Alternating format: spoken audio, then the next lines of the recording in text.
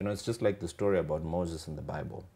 You know, Moses then was able to take, you know, his people out because he had been exposed. So for me, that's my story where I only have become the person that I am because of the amount of exposure that I got growing up. So, you know, a lot of people used to tell my dad that you're wasting your money taking your kids to these schools. But people don't understand that, you know, the greatest, the most dangerous person on earth is somebody who is exposed.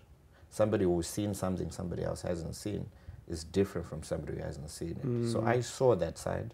I came back home and I was really provoked to say, listen, if people that side can have this lifestyle, there must be something that I can do. Why can't I? You see.